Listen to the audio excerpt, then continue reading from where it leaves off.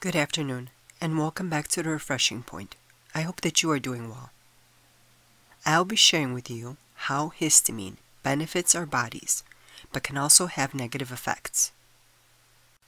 This video is being shared with you thanks to a recommendation from a valued subscriber. Histamine is an important neurotransmitter and an immune messenger molecule. In the brain, it plays a key role in increasing alertness, motivation, and exploration. Helps deal with stress, improves cognitive performance, may even combat depression, reduces appetite, and promotes sexual behavior and reproduction. It also affects the processes involving acid secretion for digestion, prioritizes water reserves to key areas of the body, and the inflammatory response. One of the major effects of histamine is causing the blood vessels to swell and dilate.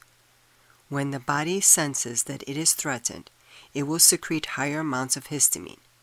This allows the white blood cells to quickly move through the bloodstream and find the potential threat or infection. This is an important component to a healthy immune response. However, when histamine levels get too high, or when it can't break down properly, it can affect your normal bodily functions. Histamine is naturally produced along with the enzyme diamine oxidase, DAO. DAO is responsible for breaking down histamine that you take in from foods. If you develop a DAO deficiency and are unable to break down histamine, you can develop an intolerance. Therefore, histamine intolerance is not a sensitivity to histamine, but an indication that you have developed too much of it. Too much histamine can cause skin itchiness, increases inflammation, contributes to rheumatoid arthritis, aggravates atopic dermatitis, decreases bone density, causes headaches, contributes to asthma, causes ulcers, and increases anxiety. Some foods naturally have more histamine content, while others accumulate histamines while they age. Fermented and dried foods typically have the highest levels of histamines.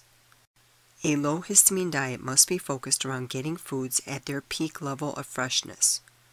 Foods with high levels of histamine, which block DAO enzymes, include fermented alcoholic beverages, especially wine, champagne, and beer.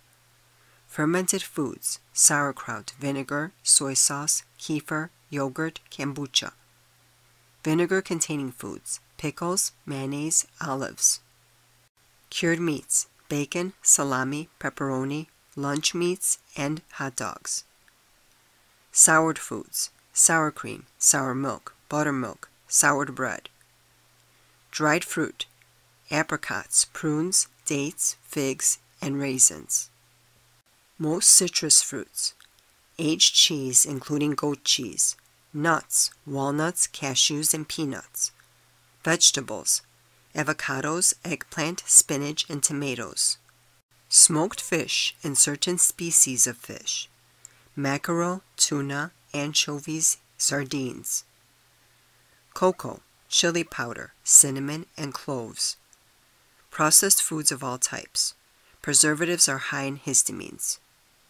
If you have a histamine intolerance, incorporating low histamine foods into your diet can help reduce symptoms.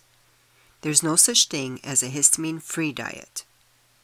Some foods that are low in histamine include freshly caught fish, non-citrus fruits, quinoa, rice, coconut milk, almond milk, fresh vegetables, except for tomatoes, avocados, spinach, and eggplant, and olive oil. In addition, supplementing with natural antihistamines, such as quercetin, bromelain, pine bark extract, and holy basil, can help to alleviate histamine intolerance. Intermittent fasting has also been shown to have a number of benefits for histamine intolerance. Animal studies indicate fasting prevents histamine release from mast cells and therefore improves symptoms. There is a link in the description to a website that contains more valuable information on this topic.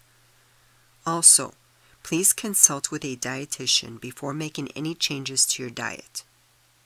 As always, thank you for watching. Good day and good health.